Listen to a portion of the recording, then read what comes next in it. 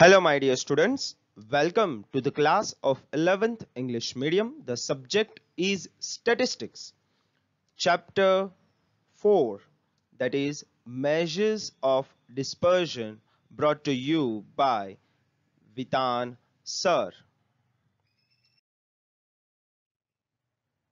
Now, in this new chapter, what we are going to study about is the measures of dispersion. So the first question which arises is, what is dispersion? Let's say its definition.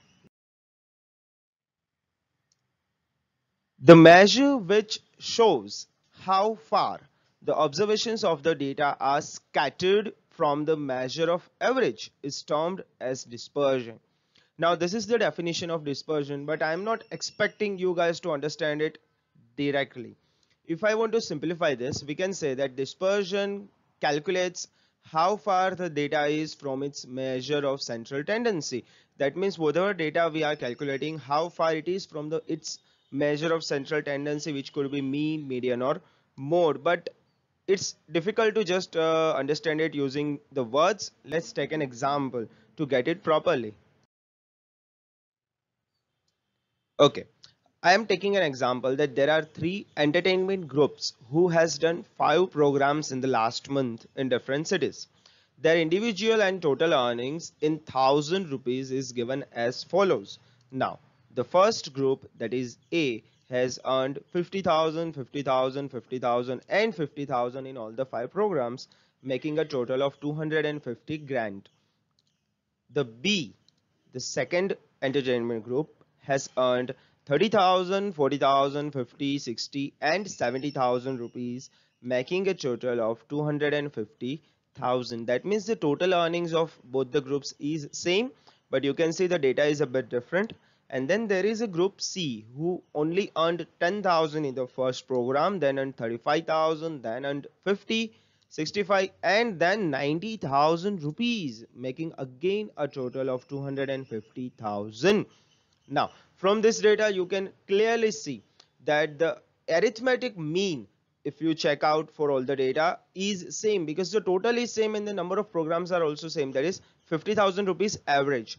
But can we say that the data is evenly spread among all the 5 programs? That means for all the 3 groups the average is 50, but can you say the data is near to 50 for all 3 of them? Let's analyze them one by one so we can get a clear picture.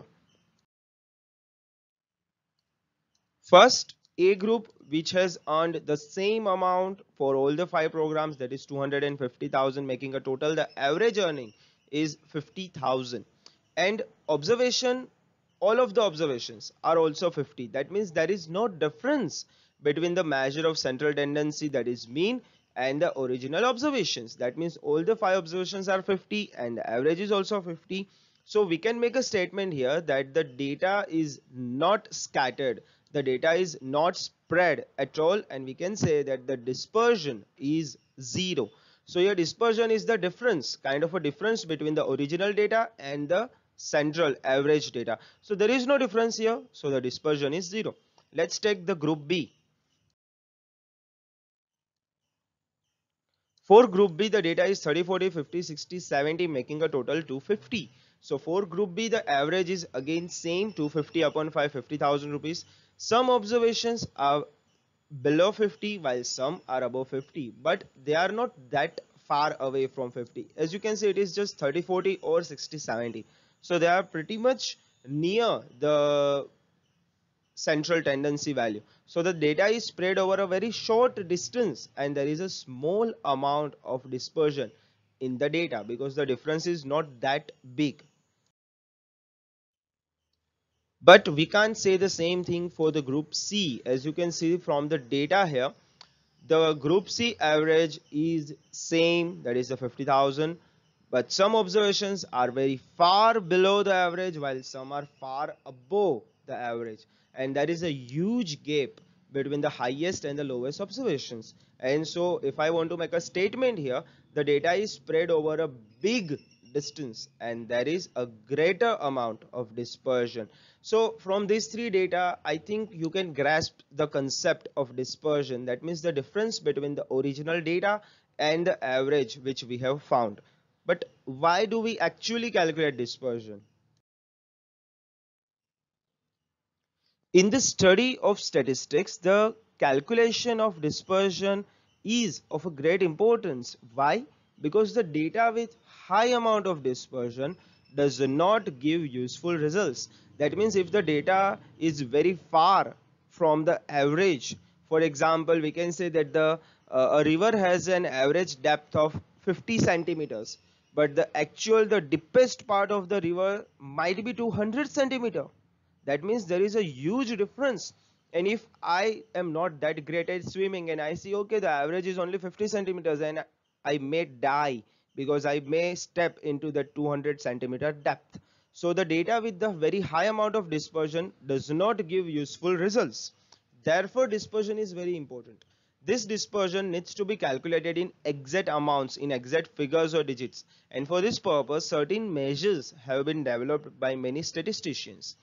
These measures, which calculate the exact amount of dispersion in the data, are called the measures of dispersion, and in this chapter we are going to study some of these measures of dispersion in detail with examples, with practical sums. Now the desirable characteristics of measure of dispersion. Just like in the third chapter we studied about the ideal characteristics for a measure of central tendency, there are many characteristics for the measure of dispersion which we should study to check whether that dispersion measure is good or not. The definition should be clear and unambiguous. Unambiguous means it should not be of a double meaning. It should be very clear and very straightforward. The simple to understand and easy to calculate measure is a desirable characteristic. It should be based on all the observations of the data. That means the measure of dispersion should include, if possible, all the observations of the data. It should be suitable for further algebraic calculations. That means this measure of dispersion should be useful for future calculations based on algebra, that means x, y, and all those things. It should be stable measure. That means it should not change its value by changing the sample data derived from the same population. Stability of a measure is very important when you are comparing the samples from the same populations, because if the measure is not stable, you will not get the correct answers for your survey or inquiry. It should not be affected by too large or too small observations. That means if the observations are very large or very small and due to that our measure is changed, then that measure is not that good. Let's start. But there are two concepts of the dispersion. One is the absolute measure of dispersion. The second is the relative measure of dispersion. Let's see what does that mean and how it is useful. The absolute measure of dispersion is actually a measure of dispersion which is expressed in the units, the same units in which the observations have been expressed. For example, kgs, liters, meters, etc. And that kind of a measure which is expressed in the units is called an absolute measure of dispersion. But the problem with this absolute measure of dispersion is that it cannot be used for the comparison of the two different sets of data. For example, I have a set of data in the kgs and another set of data in the meters. So using the absolute measure of dispersion, I cannot compare them because one answer will be in kg, another will be meter, and kg and meter basically does not have any kind of a relationship. So for the use of comparison between two sets of data, we can't use absolute measure of dispersion. And for that purpose, we have relative measure of dispersion. The relative measure of dispersion is actually a measure which is not used, not expressed using the units. That means it is free from the units of measurement. We call it the relative measure of dispersion because it does not have a unit. The variability of two or more sets of data can be and only be compared using this measure of dispersion.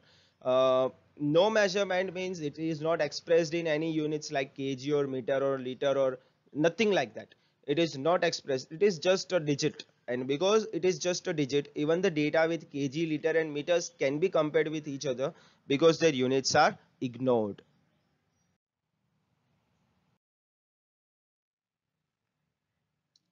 Now, let's start with a list of measures of dispersion which we are going to study in this chapter. As you guys know, you are in still 11th standard of commerce. This is the first year for you in statistics. So naturally, not all the measures of dispersion or the high level measures of dispersion will be given to you. But the most basic and the most useful measures of dispersion will be explained in this chapter, which will be explained in a great detail with a lot of easy calculations. So there are four measures of dispersion. Number one is range. Number two is quartile deviation. Number three is mean deviation. Number four is standard deviation. So we are going to study these four measures of dispersion: range, quartile deviation, mean deviation and standard deviation.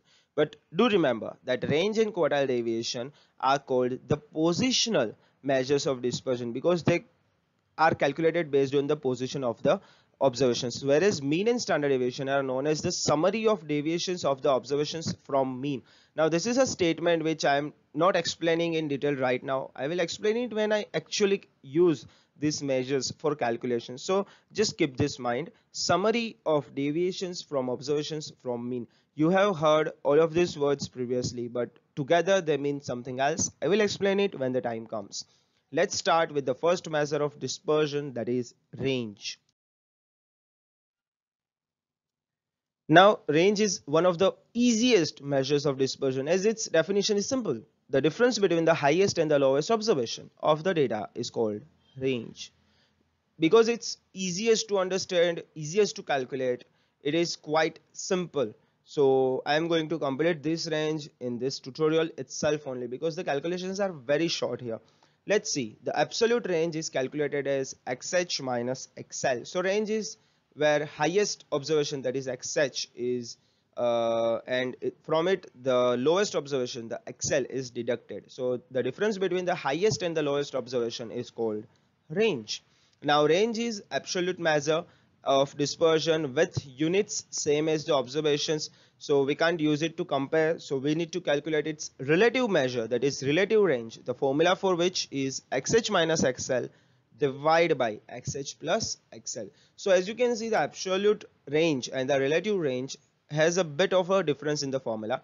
The absolute range is highest minus lowest, while relative range is highest minus lowest divide by highest plus lowest. And also remember that the second name of relative range is coefficient of range. So sometimes in the question coefficient of range is asked, where you have to calculate the relative range, and only range is mentioned, then you have to calculate the absolute range. Okay, remember this, keep this in your minds. For obtaining range, the frequency is not required because we just need the basic observation. So the formula for obtaining range for the grouped or ungrouped data is same. We don't have any different formulas for that. We will understand it using the questions directly. The advantages of range, we have to know what are its advantages and disadvantages. The first one is it is very clearly defined because it's easy, simple in a single statement. Its computation is simple, as we have known, highest minus lowest, that's all. It is useful especially when the variability in the data is less.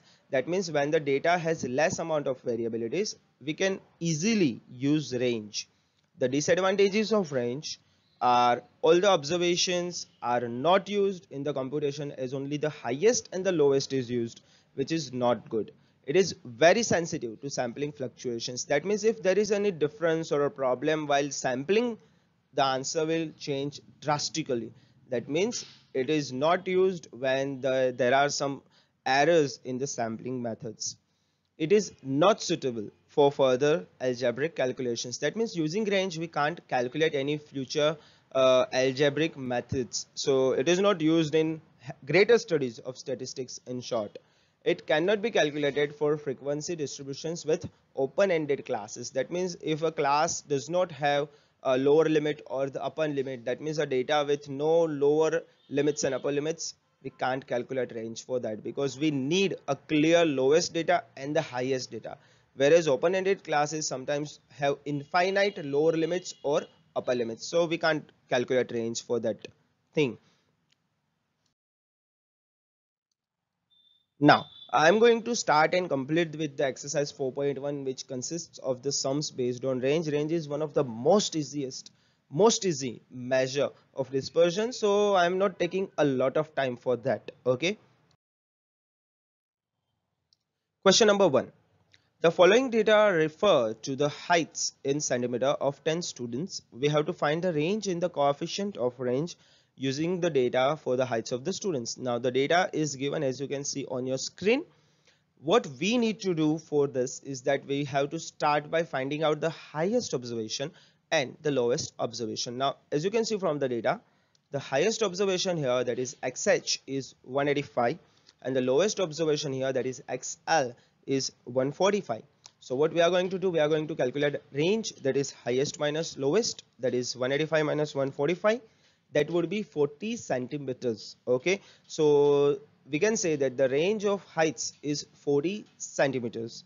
Next we have to calculate the coefficient of range, that is the relative range, highest minus lowest upon highest plus lowest. We will just put the same values in the equation. Subtraction and addition will give us 40 upon 330, simplifying it 4 upon 33, that is 0.12. Now as you can see, there is no measure here, just 0.12, no units. So we are going to write the statement that the coefficient of range of heights is 0.12. That's all. This is a kind of a sum which we do using the range. Let's move forward to the second question. Let us start with question number 2. A bus company has 77 buses traveling in the city. The information of number of passengers at a particular day at a particular time is given below. We have to find range and coefficient of range for the number of passengers. Now the data is given through a table, the number of passengers and the number of buses. Now here the question is depicting the number of passengers, and thus we don't need the number of buses for the calculation of range. We just need the highest and the lowest number of passengers here, because this is a frequency distribution but we are calculating range, so we don't need the frequencies from here. So the highest number of passengers would be 37 as you can see from the data, and the lowest number of passengers would be 2 from the data. So the range is XH minus XL, that is 37 minus 32, that is 35 passengers. So we can say that the range of passengers is 35 people. Here the unit are the passengers itself. Next we have to find the coefficient of range, that is highest minus lowest divided by highest plus lowest. So we will just put the data in there and we get 35 upon 39, which is 0.897, and rounding it off will get us 0.90. So we can say that the coefficient of range for the number of passengers is 0.90. So as you can see here, the range remains same, the method remains same, the steps for calculating range remains same, irrespective whether it's ungrouped data or the group data. You will still get it better when I show you the classes data, in which again the steps remain the same. There is no difference in range for the calculation of range. Question number 3. Using following frequency distribution of marks of school, we have to find range and relative range. Okay, so simple question here, the marks and the number of students. But once again, let me tell you guys, even if it's a class and the frequencies are given, we don't need the frequencies here, because range only depends on the given observations. It doesn't matter what is the frequency of each and every observation. So here highest and the lowest values of our classes, as you can see, the left class is 20 to 30, so the lowest value is 20, and the rightmost class is 70 to 80, so highest value is 80. So the highest observation from the classes is 80 and the lowest observation from the classes is 20. So it's That's simple. We don't need to find mid values. We don't need to do any of those things. We just need to look at the data, find the highest and lowest, and find the range. That's all. So highest is 80 minus 20, lowest, that is 60. So 60 marks is the range of the marks scored by students. Next, we have to find the coefficient of range. So for the calculation of coefficient of range, which is highest minus lowest, that is 80 minus 20 upon 80 plus 20, that is we can say that it is 60 upon 100, and your answer will be 0.6. So your statement here will be the coefficient of range of marks is 0.6. Moving on to the next question. This will be the last question of the exercise and today's tutorial and the concept of range, that is fourth question. The frequency distribution of daily income in 1000 rupees of 80 shops of an area is as follows. We have to find the absolute and relative measures of range of daily income from it. Absolute measure is simple range, relative measure is the coefficient of range. Now, the daily income in 1000 rupees and number of shops. Once again, let me remind you guys that number of shops doesn't matter. We just need to look at the daily income. Then again, if you look at the daily incomes here, the classes are inclusive. Now, if we remember correctly, always whenever we have done the sums, we have converted these inclusive classes into exclusive classes by adding 0.5 and subtracting 0.5. But because this is range and this is one of the only exceptions where we don't need to convert inclusives into exclusives, we just need to take whichever values are there. We don't convert any value into anything for the sake of range. That means if these are the inclusive classes, we are going to keep them as they are. Reason, we don't need the between values. We just need the leftmost value and the rightmost value. The leftmost value is 5, that's the lowest observation, and rightmost value is 34, which is the highest observation. It doesn't matter whether it is inclusive or exclusive. We don't change the data, we take whatever it is. So the highest observation will be 34, the lowest observation will be 5, and using this observation the range of the data will be 34 minus 5, that is 29,000 rupees, because the income is in 1000 rupees. So just write the statement here that the range of the daily income is 29,000 rupees. Next we have to calculate the coefficient of range, that is highest minus lowest, that is upon highest plus lowest. 34 minus 5 upon 34 plus 5, that is 29 upon 39, and your answer is 0.744, rounding it off 0.74. So we can say that the coefficient of range of the daily income is 0.74. Okay, so I hope you guys are clear. Whether it is ungrouped data, just take highest minus lowest. If it is discrete, again take highest minus lowest. It doesn't matter whether it's an inclusive class or an exclusive class. Just take the data of the highest and the lowest observations and find the difference, that would be range, and difference upon the addition will be the coefficient of range. That's all. I hope you guys like this tutorial. In case of any suggestions or comments, you can put it in my comment section below. Please like this video, subscribe my channel and share it with your friends, and wait for my next tutorial in which I will be explaining the quartile deviation and the relative measure, that is the coefficient of the quartile deviation, in detail. Thank you, and I will see you next time. Welcome students to Vitan Sir's Unacount Academy. That's better way to success for you. I am Vitan Vora and I teach accountancy, statistics and social science. You can contact me on my cell number 919426310184. Please give a sub to my channel and also check out my other video playlist which you can see on the screen. Thank you, and I will see you in the next video.